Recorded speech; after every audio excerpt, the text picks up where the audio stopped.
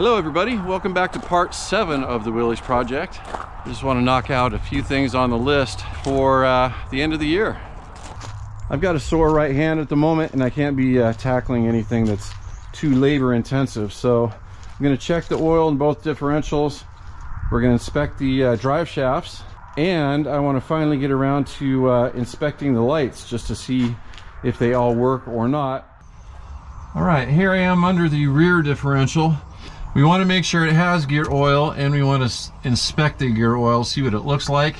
This is just a square plug, it shouldn't be all that tight, but of course, no, it's not bad. For your information, the standard level of oil and differential is right about to the bottom of the fill plug. So when we take the plug out, there shouldn't be a bunch of oil that comes out because the fill level should be ideally right at the bottom of the plug. But you never know, that's why we check these things. Okay, so far so good.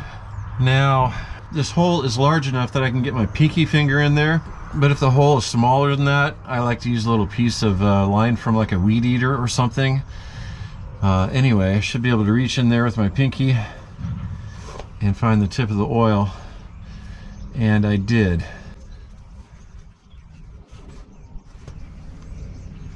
All right, I don't know if you can tell on camera, but that's some decent looking oil. It's not water contaminated, just looks like regular oil to me. So we're gonna count that as a win and put the plug back in, and we'll go check the front.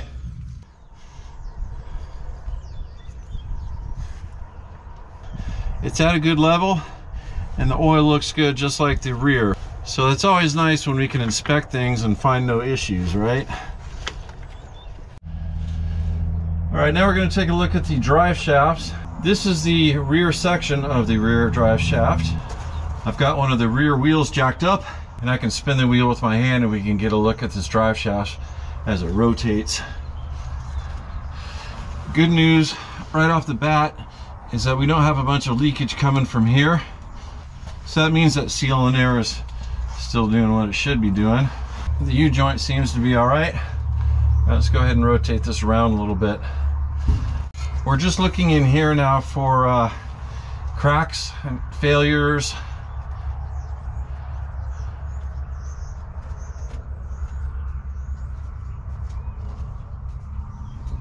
Looks okay there. Let's point it towards the front of the truck now and look that direction.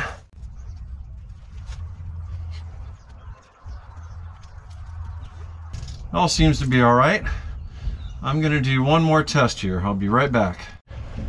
All right, here I've got a 2x4 sitting on the ground, and I've got it just a hair below the drive shaft. And if we spin this again, we should be able to tell if the drive shaft is straight or not. So let's do this. Here we go.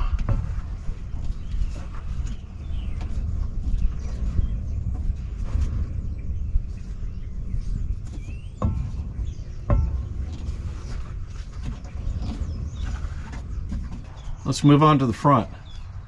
All right, now I've got one of the front wheels jacked up. We're going to do the same thing. I'm just spinning the right front wheel with my hand.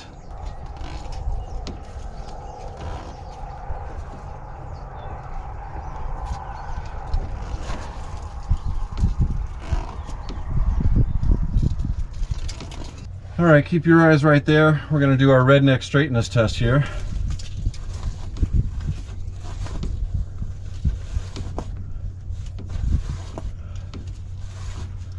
You can obviously see how much smaller the front drive shaft is compared to the rear. So in this vehicle, when you're in four-wheel drive, the rear-wheel drive is still doing most of the work. Just like the back, it appears that our pinion seals in here are in decent condition because they don't seem to be leaking.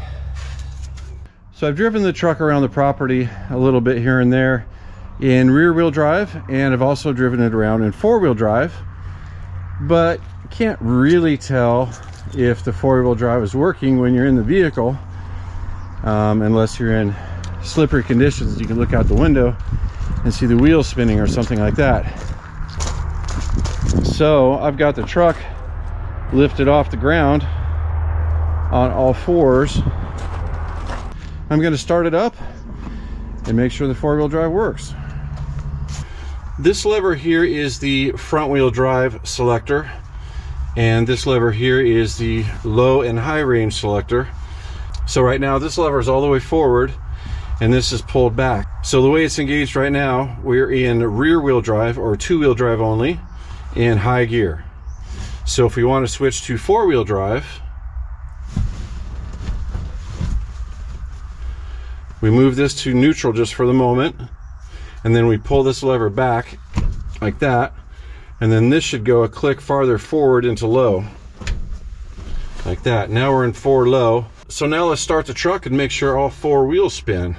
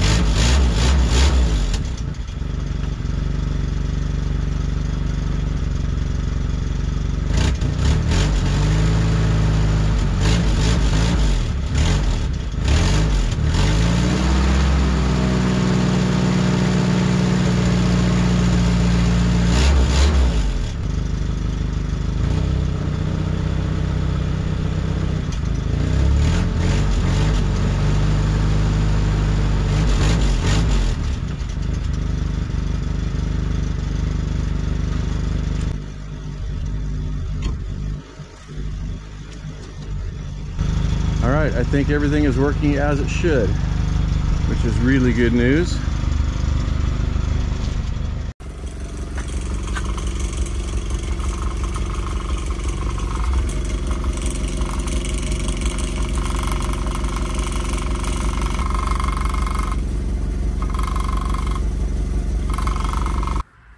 The horn button just pops off, and I think this is why it's rattling.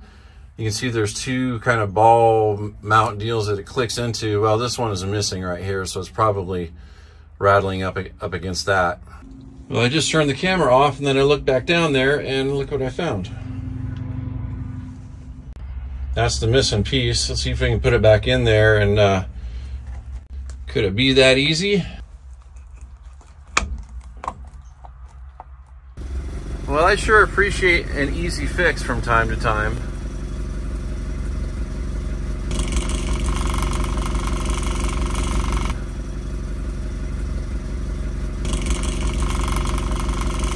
And right now the horn button is not rigged into the system. They have a external button down here. All right, now I'm going to do something that will hopefully be easy. We're just going to check to see if the lights all work. Headlights, blinkers, tail lights, brake lights. We'll start with the headlights and the tail lights. All right, looks like the tail lights work. Let's go check out the headlights.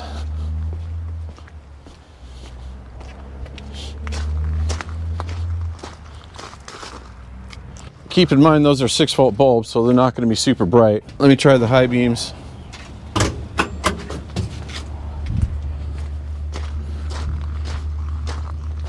When I turn the high beams on, we actually get an indicator there right below the word beam. So that's headlights. High beams, we get a little red light. Switch back to the low and then turn them off.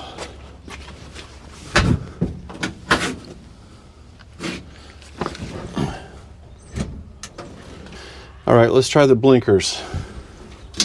Left.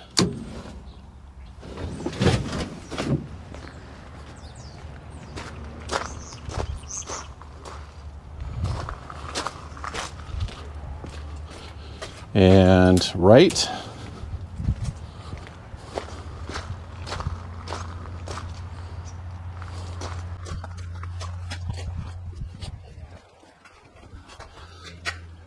It's interesting, somebody wired both of these up to be the blinker. You could have gone with perhaps the outer one for the blinker and the inner one to be the tail lights, but they They wired them both in together for some reason. Let's check the left.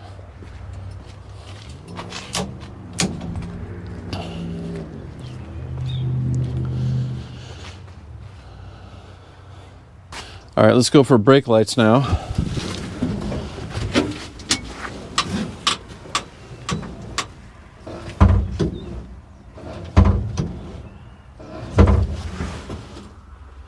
Now we're going to test headlights, taillights with the blinker. Lights on, left blinker.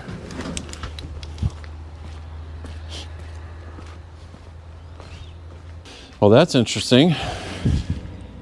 We have no blinker, and this one over here is not illuminating. Let's try the right blinker. Same thing. All right, let me turn the blinker off. It's not blinking in the front of the vehicle either. All right, the blinkers are off now, but we still don't have a light here. Did that just burn out? All right, lights are off now. Let's just try blinkers only. Well, if both of these are working with the blinker on, but not with the tail light, that means that this is probably a dual filament bulb and one of the filaments is burnt out, or something is wrong with the wiring. All right, these are just the tail lights again. You can see that this one is not working at all, so might have to get a new bulb for that one. Let me see what kind of bulb it is, and then we'll go from there. This is one of my Model T drawers here. I've got a bunch of different bulbs in here, 12 volt and 6 volt. Mostly dual filament, actually, a couple single. But sometimes it pays to be a hoarder. Well, this is bizarre. Usually there's 2 screws that hold the lens to the lens housing. Like this one has 2 screws. But this one has no screws and it spins. And it looks like you're just supposed to pry it off of there.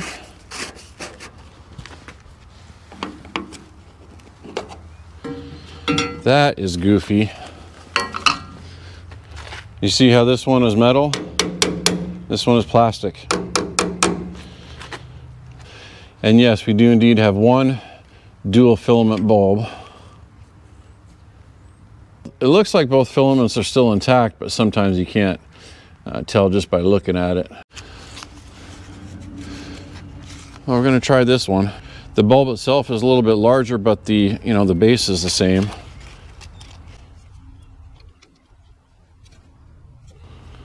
And this just pops back on, I guess. Headlights are on. Wow. Look how bright that new bulb is compared to the other ones. Let's try blinkers with headlights.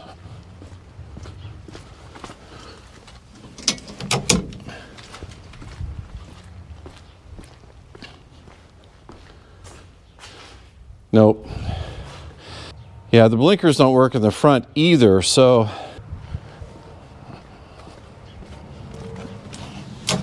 headlights off, right blinker on. Yeah, look how dim they are now with the blinkers. Because that other bulb that we switched out is so bright now, I'm going to put a new bulb in the left side also and see if it makes this side as bright as the other, because that's really nice and bright. Okay, tail lights.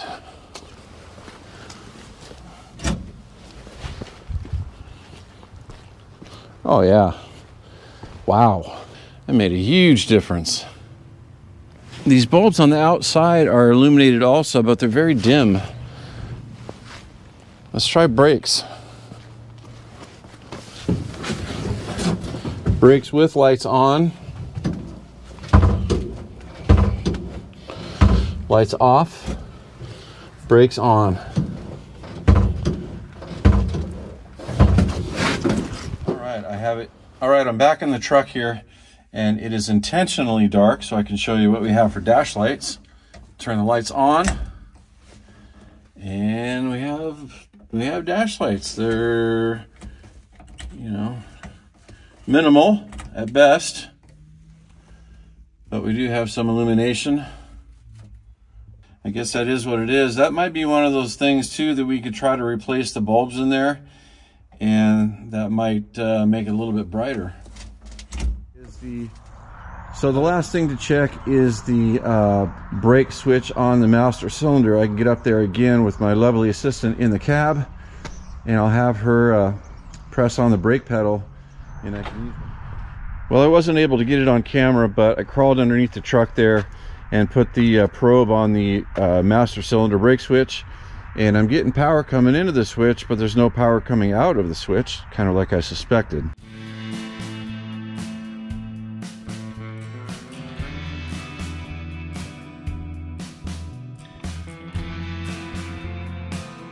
Well, if anybody's wondering why in the world I haven't checked the fuse box yet and done all this other work, well, this truck doesn't have a fuse box. Come to think of it, I'm not sure I've seen one single fuse as I've been poking around on this thing so far. So I guess I'll wrap this up for now. I'll get the electrical components ordered, and then when my hand heals up all the way, we'll go ahead and get the brakes inspected. The pedal feels good to me. We have no signs of leaking at the wheel cylinders or the master cylinder. Truck does stop when you press on the pedal. You just don't know what you're going to find in there. It just could be a bunch of rusty components that, you know, everything will need to be replaced, or what I'm hoping is that it has had a brake job sometime in the last 10 or 20 years and we can kind of work with what we got. So it looks like we'll need to get a new brake switch for the master cylinder, new blinker relay, and I'll probably get a couple extra bulbs so we can replace the ones in the outside lights as well, because I really like how the inside ones are nice and bright now. Anyway, thanks everybody for watching. I hope everybody has a healthy, safe, and enjoyable Christmas and New Year.